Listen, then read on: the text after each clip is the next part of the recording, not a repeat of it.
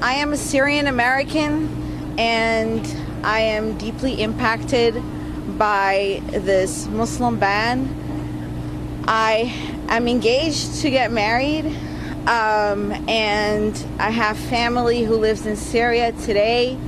Not only my father, but my aunts and uncles, who I would love for them to be at this wedding, and unfortunately are not going to be able to be here. This administration is redefining what a family is. I was raised by my grandparents, so the idea of grandparents not being part of a family is very foreign to me.